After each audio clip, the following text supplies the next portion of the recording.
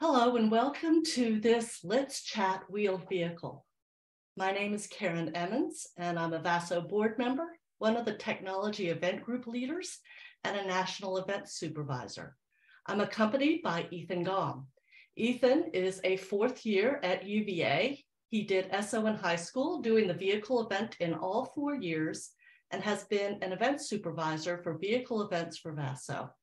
We're lucky to have someone with us who has expertise on the vehicle events from both sides. And a special thank you for a college student getting up early on a Saturday morning to do this. As we get going, I encourage you to put your questions in the chat and I'll keep an eye on them to make sure that they get asked. One note before we start, in our time this morning, we cannot possibly cover every rule or situation in the rules or VASO clarifications. Nothing we say here today supersedes a rule or clarification. You will still need to read the rules. Read the rules often because every time you do, you'll see something else and then read them again. And don't forget about the VASO clarifications on the website, which are as binding as rules. I know we have a lot of parents on today. Please remember that Science Olympiad is a hands-on activity for students and a hands-off activity for parents. Students must build all parts of the vehicle that they bring to the tournament, but parents can and should teach tool skills and safety. They can help students think about what should go in a practice log, and parents can be a sounding board and can lay out practice track and be practice timers. Finally, this is being recorded and will be posted on our YouTube channel and on the appropriate event page on our website. I welcome now Ethan. Ethan, thank you very much for joining us this morning. Thank you for having me. So tell us, what is the task for Wheeled Vehicle? Sure. So the task of for this event is to build a car which is powered by elastic potential energy, but specifically not elastic potential energy stored in a metal spring. And to make that car so that it can drive a very specific distance and stop as close to a target point as possible in as short a time as possible. What does the vehicle? So, how is this scored? What are the things that go into a vehicle event score? Yeah, so there's basically two components to the score, which is your time and your distance. So a portion of the track, which we'll cover in a little while, will be sort of the timed section of the track. And you are given points based on how quickly your car can traverse that portion of the track. And so the quicker your car moves through that portion of the track, the lower your time score will be. And in addition, the stopping point that your car stops at will be measured. The distance from that stopping point to the target point will be measured, and that will give you a distance score in centimeters.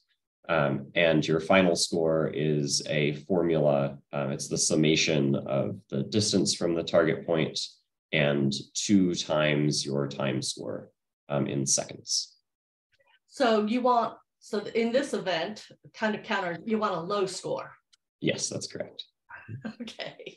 So anything that adds to the score is a bad thing in this event. Mm-hmm. All righty. So why don't we start then with the track, because the track's a bit confusing. Mm-hmm. You have an exhibit to show, right? Yes. So the Science Olympiad Nationals website includes this diagram, and we've actually added it, or Karen has added it to the Virginia State Science Olympiad website as well. Let me actually show you how you can pull up this diagram. So starting from the Virginia Science Olympiad website, you can go up to middle and high school at the top, and then events, and then scroll down to wheeled vehicle at the bottom. And at the bottom, there are 2 PDFs. One of them is construction parameters, which we'll be looking at, and the other is the track PDF. So this illustrates what the track looks like. At the bottom of the page, we have a starting point, which is where your car will begin. And then the car should attempt to travel in a straight line down the length of the track and stop as close as it can to the ending point. The precise distance from the starting point to the ending point will not be known prior to the day of the competition. So at regionals, the total track distance will be set in an increment of 0.5 meters, which means it will be either 8 meters, 8.5, 9 meters, 9.5, etc. And then in the middle of the track, we have these two green tapes, which designate the timing zone. And that will always be the same length. It will always be 7 meters long. And that represents the portion of the track that your car is actually being timed for. So timing will begin when your car crosses over the first tape here. And it will end when the car crosses over the second tape here. And I believe in Virginia, we will be using photo gate timing systems, which use a laser to detect when the car crosses the first line, and then again, when the car crosses the second line, which will give us a very precise measurement of how long it takes to traverse this portion of the track. I think that's it. All right, anybody have any questions on the track? I'm just going to take a quick look over here. All right, I will note that the photo gates that we use, we will try to put as far apart as possible. There'll certainly be that tape that goes down on the floor is 70 centimeters long, and they'll certainly at least be that wide. But we'll put them as far apart as they work. There is of course a maximum distance that you can put photo gates apart before they won't detect the lasers anymore. So. All right, let's move on. Actually, let's ask this question now. So Ethan, what happens if a car hits a photo gate? So there's no official penalty in the rules for if a car runs into a photo gate. We will be using a backup timer. So in addition to timing the car with a photo gate, there will also be a human there with a stopwatch that will be timing it. And so if something happens, like a car hitting a photo gate, that prevents us from using the photo gate measurement, we'll be able to fall back on that manual measurement. Generally, the photo gates should be treated like an obstacle. So you don't want to hit them. If your car hits a photo gate and that prevents the car from arriving at its target destination, that's just how it goes. You don't get like a redo on the run or anything. So you should do your best to keep the car as close to the center line as possible so that it doesn't run into the photo gates on the sides.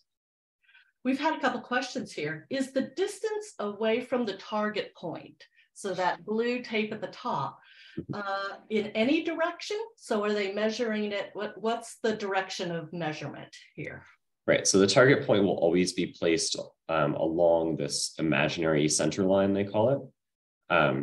So it'll always be in a directly straight line from the start point. So you shouldn't need to design your car to be able to turn or curve or anything. It should just be designed to go in a straight line. Okay, the target point, we're not talking about start point, Ethan, the target point, the ending point. Yeah, right, exactly. So there's an imaginary line drawn from the start point through the target point, which will be a straight line. So the target point will always be in the center of the track. It won't be off to the side. Right, but when the vehicle stops, how do you measure the distance from the vehicle to the target point? Oh, I'm sorry. Maybe I misunderstood the question. So we'll go into construction parameters in a little bit, and we'll talk about how every car has to have a dowel on the front of it, but that dowel is being used to measure the distance. Am I getting the question correct? Yes. So the front of the car, if I sort of, draw this as our little car here, and it has its wheels on the sides. And let's say that this is about where the car stopped. So it, drove like this and it ended up here. There will be a little dowel on the front of the car represented by that little dot. And we'll measure the distance from that dowel to the target point, which will represent your distance score. Wonderful. Thank you very much. Okay. So let's move on. we are going to talk about construction. And you have a couple of videos, I think, to show us the two common ways that people that do this or create a vehicle of this sort. Right. So this event differs from Mousetrap Vehicle. If you did Mousetrap Vehicle last year, in that last year, Mousetrap Vehicle, all of the power for the car had to come from 2 mousetraps on the car. This event is actually pretty similar to Mousetrap Vehicle in sort of the overall strategy and the overall goal. The main difference is that your power isn't coming from mousetraps, it's coming from some other form of elastic energy. So there are a couple of different strategies that you could use here. Let me share my screen again. So here we have a video of a team using a rubber band wrapped around an axle to generate the elastic energy that they are using to drive their car. So it's a little hard to see. Maybe I'll let this run and then go back to the beginning to show you how it's working. So here at the beginning, we can see that we have a rubber band anchored to a little hook here.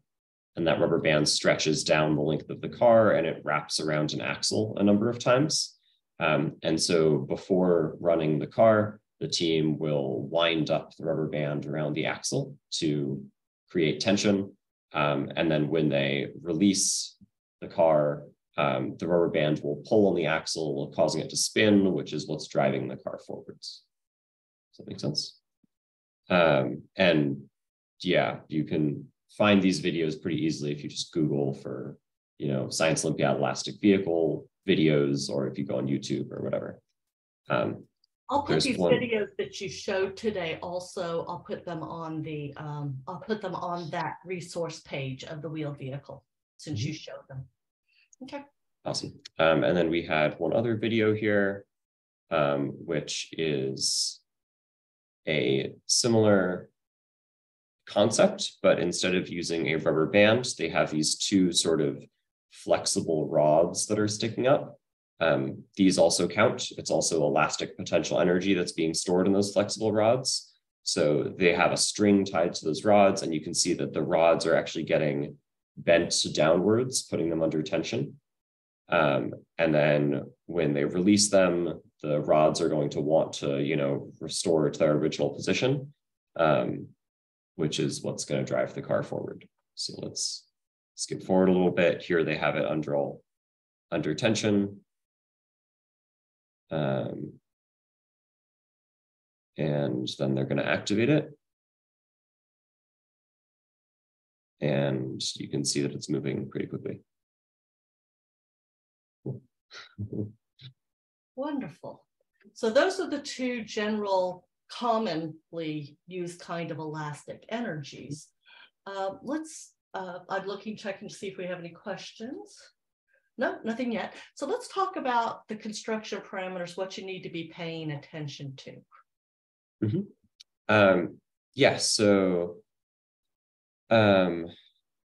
So we have on this Virginia Science Olympiad website for the event, we have a document with construction parameters outlined, which I can share again. So just to return to the event page on the Science Olympiad website, you can find the wheeled vehicle construction parameters PDF here. I think that this is the VASO website. Sorry, the VASO website, yeah. Virginia Science Olympiad website. And we have a couple of slides here that show a couple of different views of sort of what the car should look like. So from above, the entire car, or rather the wheels of the car, need to fit within a 70 centimeter by 30 centimeter box. So for the length of the car, we've shown that the back of the back wheel to the front of the front wheel needs to be no more than 70 centimeters. And then for the width of the car, this includes the axles or like wheel hubs or anything that you might have sort of sticking off the end of the wheel here, like these things. And those have to fit within a 30 centimeter box. Okay, I'm going to ask you a question here. So yes, and to reiterate, don't forget the hubcaps or any parts of your axle that are sticking out. But if you were to build the car so that the wheels were on the inside of the frame, it's not really, the width is not really a measurement for the wheels, right? Isn't it just a measurement for the whatever the maximum width of the vehicle is, whether it's wheels or the outside or whatever? Right, I believe that's correct. Yeah. So if you put the wheels on the inside of the car, then the wheels would no longer be the outermost part of the car. So you would still want to make sure that the width of the car was less than 30 centimeters. But the car can overhang the wheels, and for the length, that is just the wheels, right? That's my understanding. Yes. Yeah, so in this diagram, we see that the front of the car here overhangs the front of the wheel a little bit, and that is okay, even if the wheels were 70 centimeters. Right, and then the other sort of critical thing here is that we have the dowel, which is more visible in the side view of the car, which we'll look at in a second. And just note that the dowel has to be the furthest forward part of the car. So this is the front of the car up here, and the dowel needs to be at the front of the car, in front of the wheels, in front of the entire sort of chassis. Now, the dowel doesn't have to be, it's pictured in a particular spot here. We have a question about this. Does the dowel need, as long as it's the most front part, does it have to be centered on this, does it matter where on the front the dowel is? No, it doesn't matter. So here it's positioned sort of off to the side. You could put the dowel here. That would be fine. You could have something sticking out, like a little rod sticking out, and you could put the dowel up here. That would also be fine. So as long as it is the most forward part of the car, you're okay. If you put a rod, though, actually, if you put a rod, it doesn't matter. The length, a part of the vehicle doesn't matter. Right, exactly. Except the wheels. The only thing that can be in front of the rod, but when you attach a dowel, dowels don't float in space, so something probably has to be in front of the dowel. I mean, the dowel has to be the foremost thing. So how do you attach a dowel? Yeah, so I forget the exact phrasing, but there is a line in the rules that says that something like the dowel attachment mechanism can be in front of the dowel.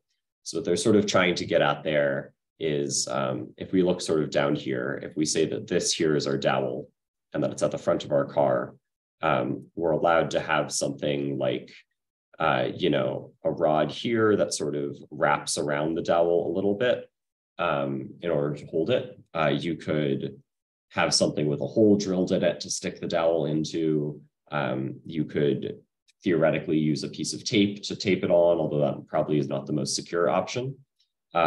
So there isn't anything super strict here, but know that you should not have more than maybe a millimeter or two of material in front of the dowel. And the only material that should be in front of the dowel is material that's there just to hold the dowel in place and hold it in position at the front of the car.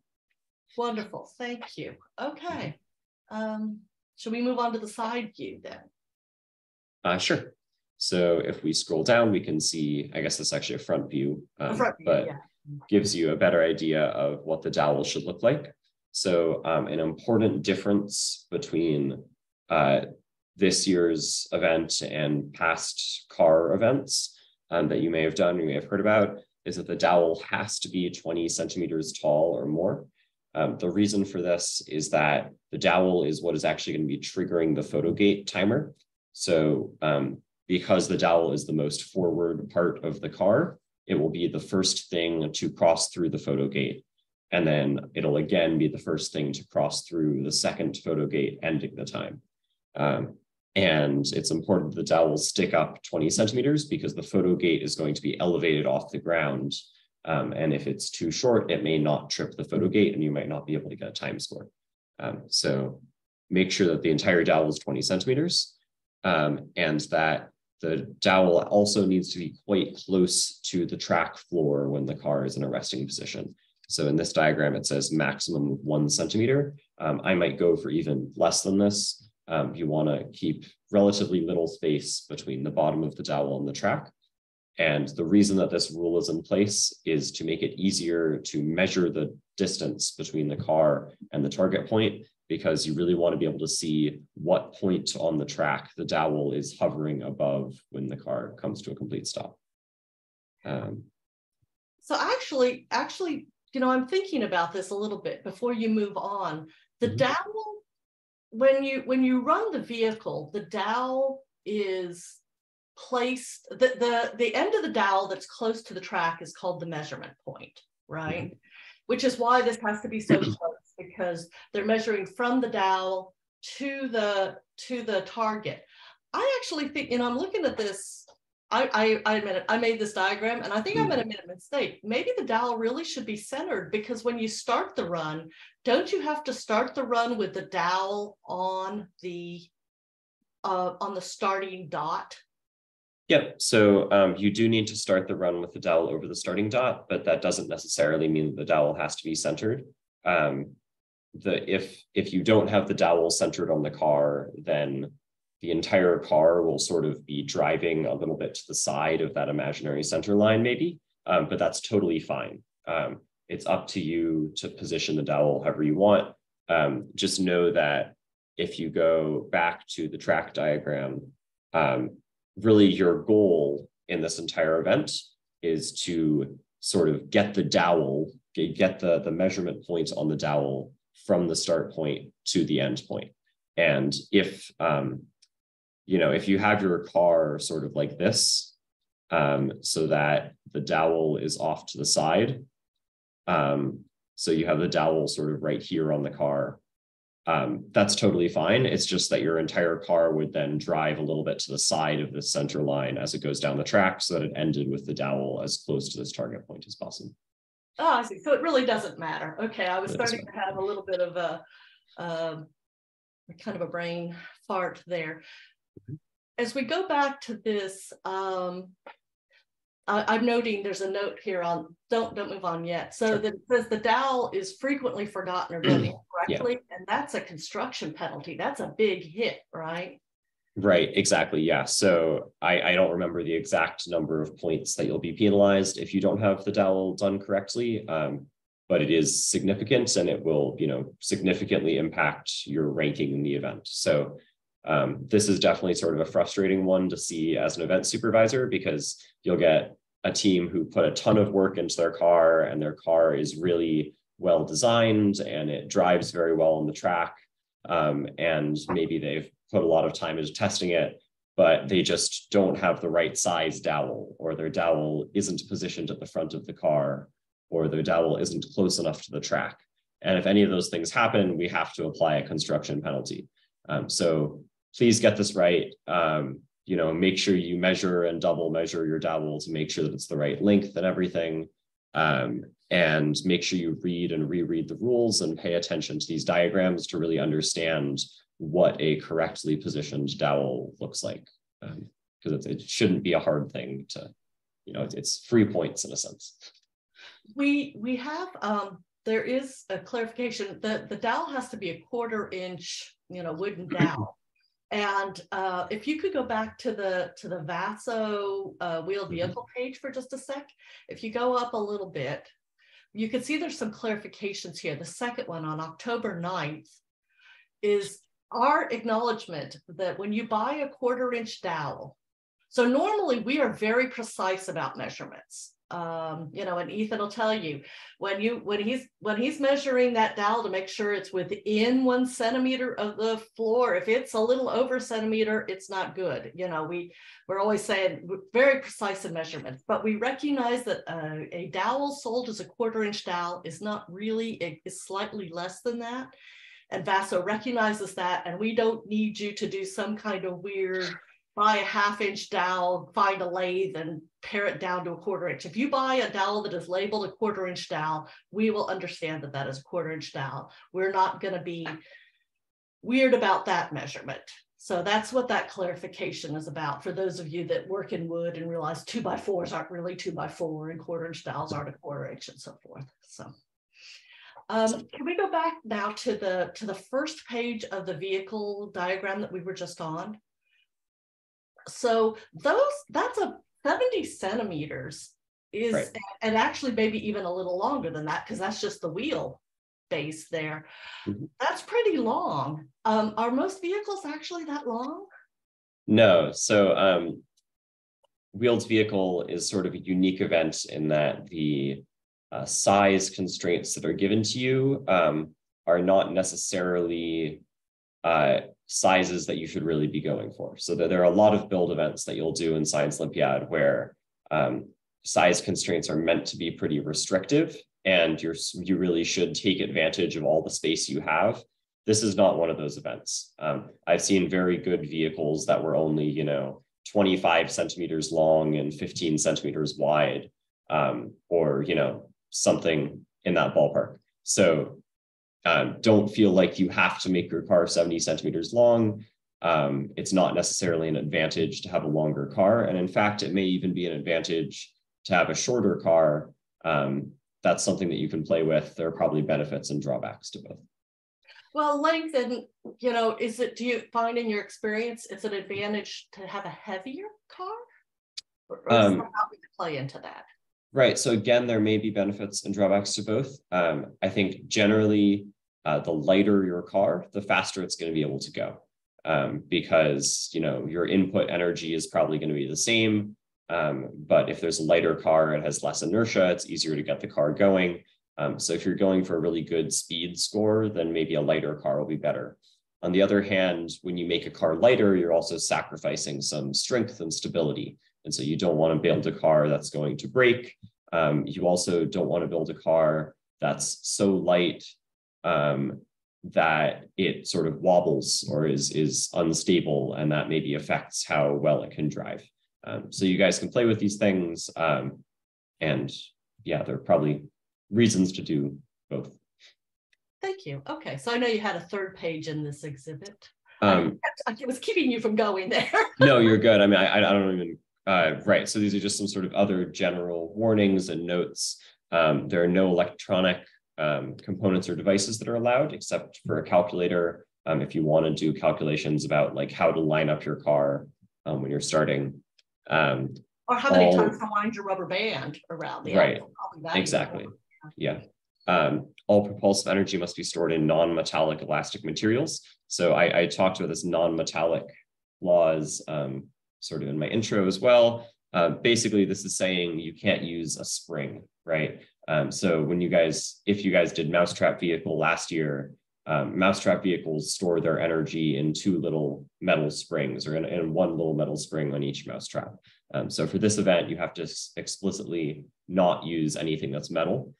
So things like rubber bands, wooden sticks, other sort of bendable rods are totally valid.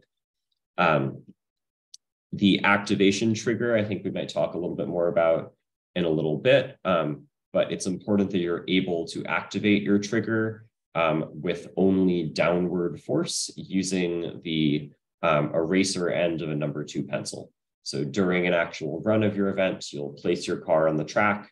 The event supervisor will give you an unsharpened number 2 pencil, and you will have to push down on some kind of switch or button or activation point with the eraser, which will start the car moving. And the trigger can't be electric either. So don't right, exactly. Right. And the braking systems work automatically. So that means you can't have like a string attached to the car. Like it says, no ramps, anchors, tethers, or other separate pieces. So you can't have like a string attached to the car that you're holding and you use to stop the car. The car has to stop on its own. And the only parts of the car that can contact the floor are the wheels and treads that are obviously touching the floor because they're what's driving the car. Drive strings. So in that first video that we watched, there was the rubber band that was wrapped around the axle. And then after the car started, the rubber band unwound itself from the axle and it was just sort of dangling and it was dragging along the floor. That's allowed. That's considered a drive string, but that's one of the only things that's allowed to be touching the ground. So they also include propulsive energy elastics like the rubber band. and any parts already in contact with the floor in the ready to run position. So theoretically, you could have another piece of the car that's sort of rubbing along the ground for some reason, if you wanted to. And as long as it started touching the ground, it could continue touching the ground as the car's driving. Wonderful. Thank you. That's really, really helpful. So let's talk about, is there anything in particular you'd like to say about the trigger?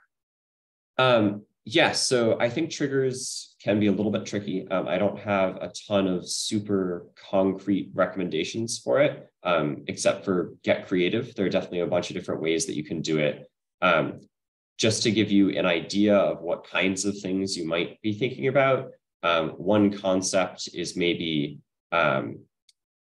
like having like a clothespin, like a wooden clothespin positioned on the car with one end of a drive string or a rubber band or something inside of it. And so when you push on that, maybe it releases the rubber band or the drive string. Another thing you could think about is holding the axle in place. So when you wrap a rubber band or a string around the axle, you're putting it under tension so that that wheel sort of wants to start turning. But you could have some sort of mechanism in place that stops that axle from turning until you push a button, which allows the axle to start turning. And there are probably a few different ways you could do that as well. I've never actually done an event before myself that has one of these triggers because most of my time was spent on mousetrap vehicle, where usually the mousetrap was the trigger, or electric vehicle, which just had like a button to start the vehicle. So I'll leave it up to you guys to come up with your own interesting designs. And I'm sure you guys have plenty of ideas that will work just fine for this. I would add one thing, though, that I have seen is just that making sure that the trigger doesn't jar your vehicle, right? You've gone to all this effort to line it up, point it, set it in the right spot to start. And then if you have to pound on it so that it jerks the vehicle or does something like that, you want it to be an easy release. So do be thoughtful about that. Right, exactly. All right, well, we started about triggering. Let's take the other end, which I think is tricky. Let's talk about braking.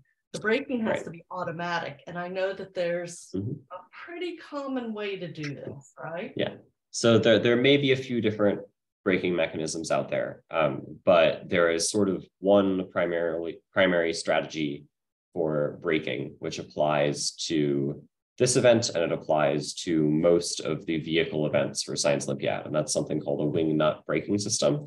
Some of you guys may have already heard of this. Some of you guys may have seen vehicles that use this, but I wanted to sort of demonstrate it and describe it a little bit, just to sort of put everyone on level playing fields.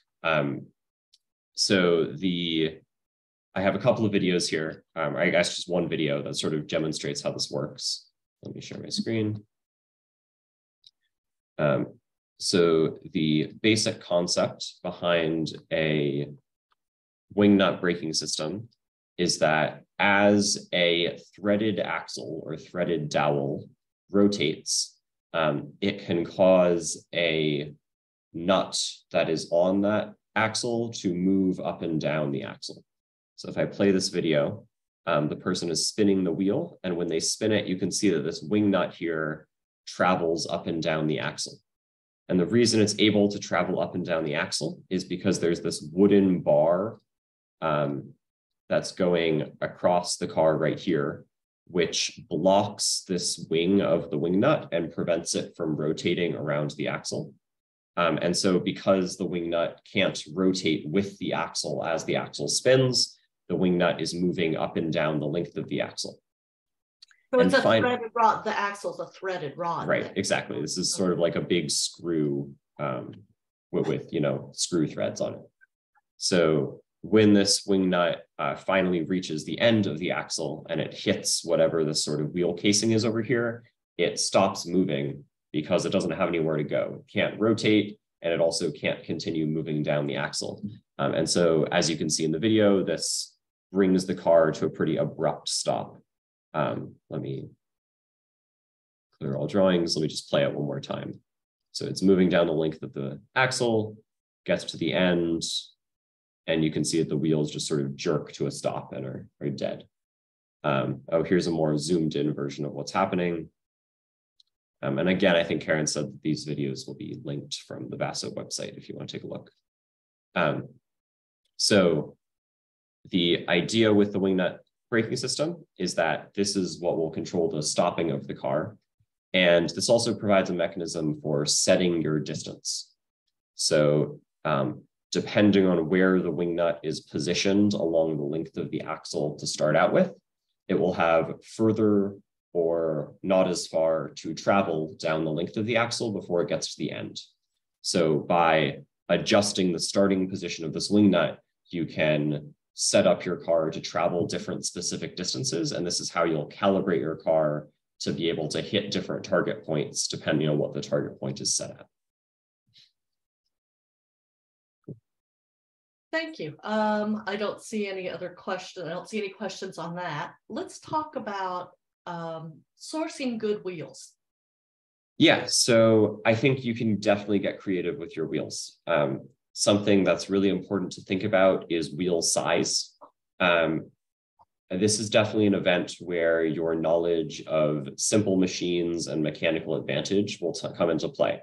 So you can think about big wheels versus small wheels and what might be the benefits and drawbacks of each. And I'd encourage you to experiment with different sizes of wheels. In terms of what to actually use for wheels, I think there are lots of things that you can just sort of source from your house or from a hardware store or something that would work fine as wheels. A lot of people try to use CDs as wheels, and you totally can do that. And I've seen lots of successful cars that have used CDs. CDs can be a little bit tricky because they're so narrow. It can be hard to get them to be aligned straight on the car, and it can be hard to get them to be stable on the car. And also CDs are generally one very specific size. So if you determine that that size is either too big or too small, then you might want to look at other types of wheels. There is a manufacturer of plastic sort of wheels that's called Bainbots. Bainbots is the name of the manufacturer. And if you watch a lot of videos of these sorts of events, you'll see that a lot of teams are using the same kind of wheel on their cars. Bainbots wheels are not super expensive. I think you can get a set of the wheels for your car for maybe like $20 or $30. So if you'd like to go for that, you're welcome to. But I don't want to create the impression that these are the only kind of wheels that you can be successful with. You can definitely find success with lots of different types of wheels. So try things out, get creative. Do you want you? I noticed that the braking mechanism jerked the wheels a little bit. So do you want the wheels to be a little like sticky, or just to have a little bit of a grip so that it doesn't go skidding across the floor when the brake hits? Right. So you definitely do want good grip on your wheels. You'll see that a lot of teams that end up using CDs will try to create grip on the CDs by using like a rubber balloon that they wrap around the CDs, or maybe a wide rubber band or something. And the idea is that you want something with more friction than just like the edge of a CD.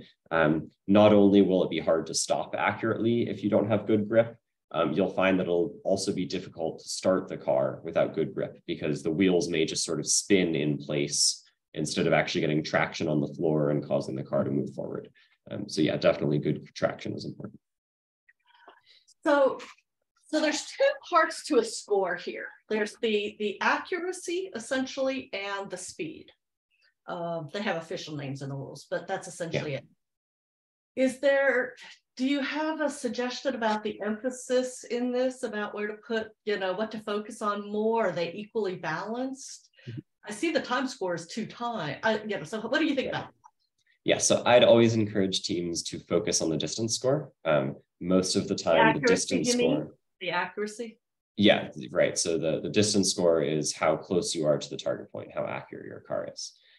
So if you look at the scoring system that's outlined in the rules, again, your score, barring any penalties, is the distance score, which is just the number of centimeters that your car is from the target point at the end, plus 2 times the number of seconds that it took for your car to traverse the timed portion of the track. Now, that sounds like they're weighting the time score more heavily because they're multiplying the time score by that factor of 2. in reality, a centimeter is pretty small, especially at sort of the state level. If you're able to get your car, within 10, 15, 20 centimeters, that's probably going to be a really good run. That's going to be a really accurate run. And so it's definitely good to focus on getting the car as close to the target point as possible over trying to make the car really fast. Because even if the car is super, super speedy, if it misses the target point by, say, 50 centimeters, that's going to be worse than a car that was slow, but was just 10 centimeters away. So prioritize accuracy. And then what I'd suggest is once you feel like you have your car very accurate, then you can start thinking about how can I make this a little bit faster to just get that extra little bit onto my score. And at that point, you start thinking about how can I make the car lighter weight? How can I store a little bit more force in the rubber band or the string, or a little bit more energy in the rubber band or the string, et cetera. And you can start trimming down in your time. I'm guessing too that there's not as much variation in the time, right? There's really only so fast that you can make this vehicle, but you can be really accurate, or you can be terribly 2 meters inaccurate kind of thing. And we see vehicles that are several meters off of the target, right? Right, so, exactly. Okay. Yeah, exactly. Let's talk for a minute about kits, if you don't mind. Could we go back to the VASO, to the wheeled vehicle page, and show the clarification we have about kits?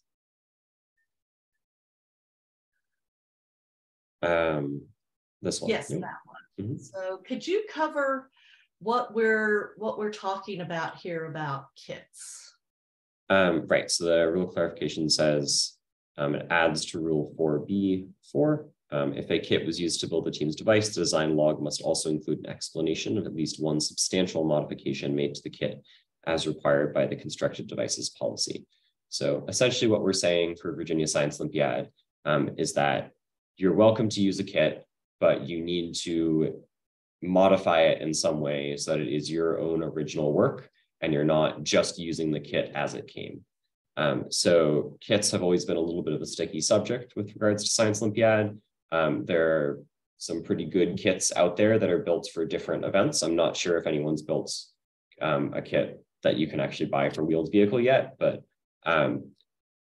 obviously the point of Science Olympiad is for students to exercise their creativity, put their design skills into practice, think about what makes an effective design. And so if you decide to use a kit, you need to modify the kit in some way, in some substantial functional way that in your mind improves its performance or changes its performance in a significant manner. And we're also asking for teams to submit a design log along with their vehicle, which just talks about how they went about designing and building their vehicle. And if you chose to use a kit, you need to make sure that whatever changes you made to the kit are clearly documented in the design log so that the event supervisor is able to look at those and understand what your thought process was and your design process was when you attempted to improve that kit. I note, as a person who's dealt with this at a more global level of VASO, that I see somebody asking, do we have a practice and design log for the event? Yes, there is one, and what goes in it is outlined in the rules. We're not going to cover that in a lot of detail other than to say we have it, we want you to add this piece to your design log. But kits are a starting point, right? And then really you need to make these, because a kit, it does not guarantee a medal. Some kits aren't legal. You need to make sure that all the parts, even kits that say Science Olympiad on them, may not actually be legal based on the rules. So it's your responsibility to check that and make sure. So Ethan, tell me, give me a couple examples of something that's not a substantial modification.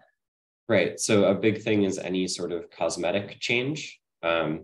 If you paint your car a different color, or you, modify the appearance of the car in some way without actually changing how it works, Like if you attach something to the car that's just there for decoration, does not count as a significant change.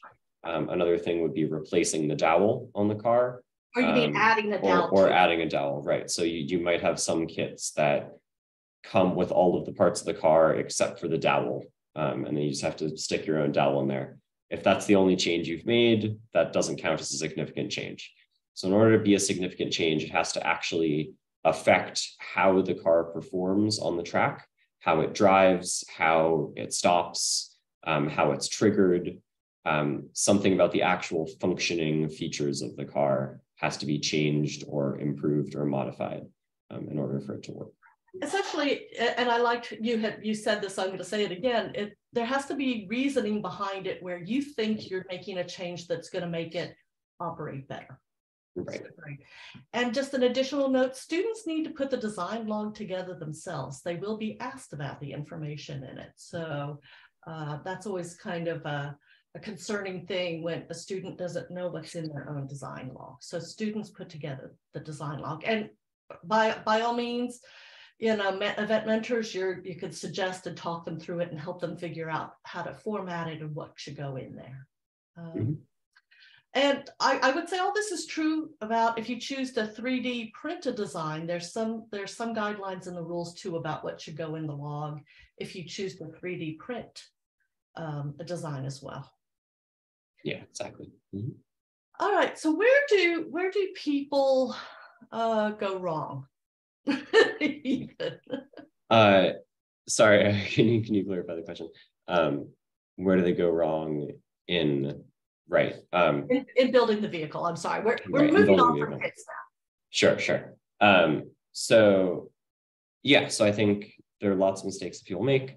A big one is getting the car to be able to drive straight. So just having a car that can drive and stop at a specific distance is not always enough. Remember that target point is along the center line with the start point. And so making a car that is able to stay close to that center line so that when it stops at the appropriate distance, it's also very close to the target point is very important. And doing that often comes down to making sure that the weight on your car is balanced, that the axles are properly aligned. If you have one of your axles tilted a little bit, your car is going to be going off to the side. You want to make sure that the wheels are securely attached to your axles. You don't want wheels falling off. You don't want wheels wobbling. You want to make sure that wheels are attached in such a way that they're aligned properly and that they're straight and that they're not sort of at an angle. You want to make sure you get the dowel right, as I talked about.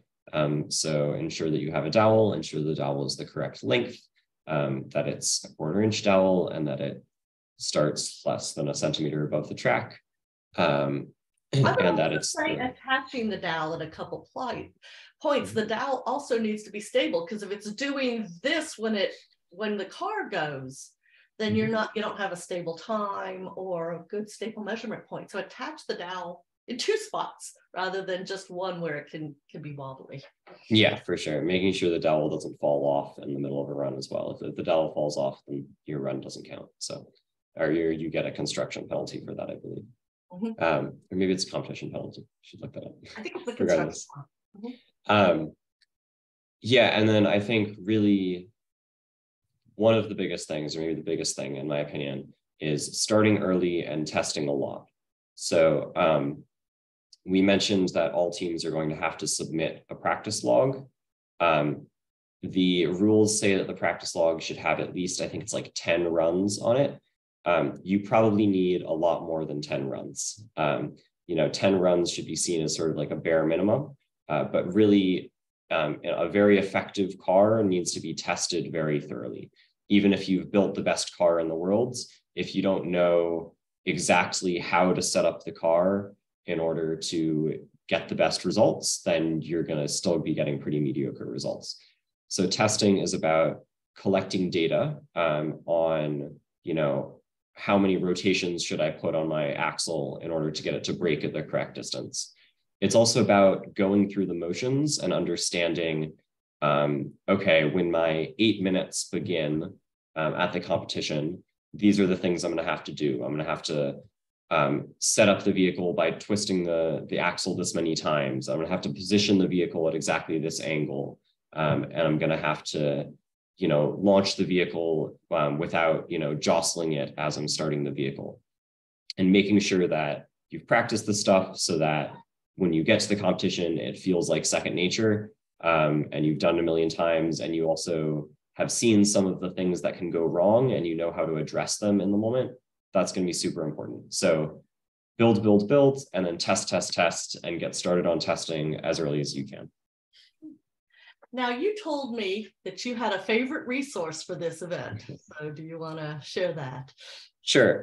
So it's funny. I was actually just looking at it this morning, and there isn't a ton up there right now. But there's a website called scioly.org, which some of you may have heard of and may have used before. And scioly.org is essentially a big online forum, which is used by middle school and high school students across the country to discuss different Science Olympiad events and the different strategies that they're using, and talk about the different scores that they've been able to earn in different events, and compare scores and talk about what's been working and what hasn't been working. I believe Scioly is linked from the VASO website. So if I share my screen again, we're back here on the wheeled vehicle page for Virginia Science Olympiad, and down at the bottom, there's the Student Resource Center Scioly link. This brings us to the Scioly website, and then under Build Events, Wheeled Vehicle B, we have the forum for Wheeled Vehicle. At the moment, there's very little up here. There's only been like 2 posts and not a lot of people talking. But I encourage you guys to start the discussion. If you ask a question up here, you might get someone to answer it. Another thing you can do is go back and look at Scioly threads from past years. So you could go back and look at the last year that that Wheeled Vehicle was an event, and you could look at the discussion that was going on that year. Be careful when you do that, because the rules for the event may have changed. So just because somebody says something about the rules or says something about a design for a past year doesn't necessarily mean that it applies to this year, but it still might be helpful for getting inspiration and seeing what the different strategies people use are. And you can also look at threads for other similar events. So I believe Scrambler is an event for Division C this year. A lot of the same techniques and strategies apply to Scrambler as apply to Wheeled Vehicle. So you might be able to get some inspiration from that as well. Definitely a good thing to take a look at. And I'd encourage you to just familiarize yourself with this website in general. It is a good tool, and you can get to it from every event page on the VASO website. We're wrapping up here. Just a few minutes on what do we need. What does the event look like on tournament day, and what are some common mistakes that people make on tournament day? Sure. So this is an impound event. We didn't do impound last year because we had sort of the special setup with COVID and people only competing in build events in person. But impound basically means that you'll be turning in your vehicle to the event supervisors early in the morning on the day of the competition.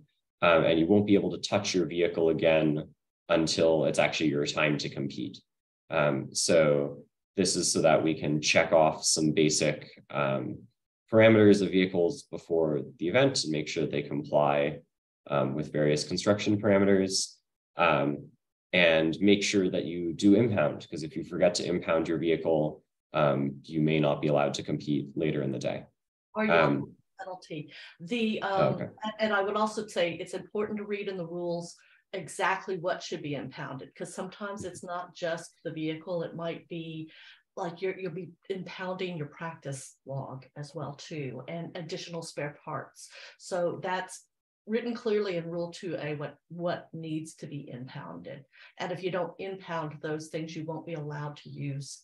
If you want to impound a few spare parts or an alignment device or something, and you forget to impound it, you won't be allowed to use it. Okay. Right, exactly. Mm-hmm. And then this is also a safety goggle required event, as are most build events, maybe all build events. So make sure you bring safety goggles with you and you wear them for the whole time. Event supervisors have to enforce that. So if you don't have safety goggles with you, you won't be allowed to compete. And this is also an event where it really does make sense. If you have, rods or rubber bands under a lot of tension and something breaks, then you could have, pieces of wood flying around or whatever. And, you don't want to damage an eye. So make sure you wear goggles, and make sure you wear goggles for testing as well.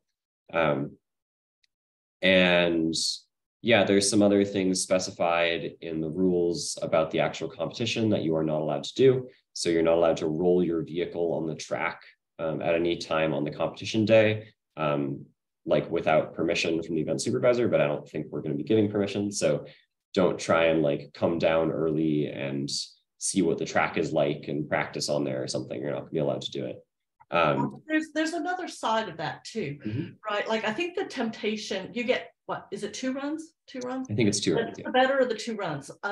So the temptation would be, to run it the first time, and then on the second run, wind up your wing nut braking by rolling it backwards on the track, and that would give you a very precise measurement of where the wing nut should be.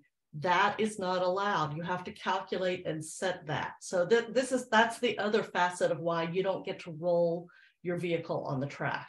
You don't get to do it to set any parameters of the vehicle running. Gotcha. Yeah, that's a good point. You're also not allowed to follow the vehicle down the track. Once you release the vehicle, you have to stay where you are and just watch it go, and make sure that you don't immediately run and pick up your vehicle as soon as it's done. This is something that you actually see a lot, is teams, have either a good run or maybe a run that they're not so happy with, and they're anxious to immediately start setting up for the next run. So they like immediately run over to the car, look at how they did, and then pick up the car and run back. You're not allowed to do that, because the event supervisors need to be able to get your measurement and see how well you did and score you. Don't worry, we will pause the timer when the car stops. So we won't, you have a limited amount of time to do your 2 runs. I think it's 8 minutes or something. So don't worry about the time that the event supervisors spend measuring your distance eating away from your 8 minutes. Yeah, and then I think it's just general excitement too. Yeah, right. The kids are excited and they're nervous, and this may be their first tournament. This is a Division B event, so just keep kind of encouraging the kids that they should just wait at the starting line until the event supervisor tells them not to, because yeah, it is a penalty. So yeah, and then one other point that we have here. If your vehicle manages to pass the 0.25 meter line, which is where the timer starts, but for whatever reason, it fails to pass the second line, the 0.75 or the 7.25 meter line, that I believe counts as a competition violation. We will still do our best to score you. We'll stop the timer when the car stops moving, and then we'll measure from wherever the car is. But you will also have a competition penalty incurred on top of your score. I think I'm at the end of my list of questions. I'm going to give it just a few seconds to see if anybody else has any questions that they'd like to add to this.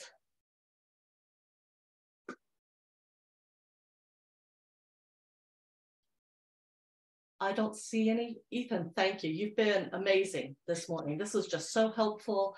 Gave us so many ideas, showed us so much. We are very grateful for your time. Thank you so much, Ethan. Yeah, no problem. Thank you as well. Have a good one.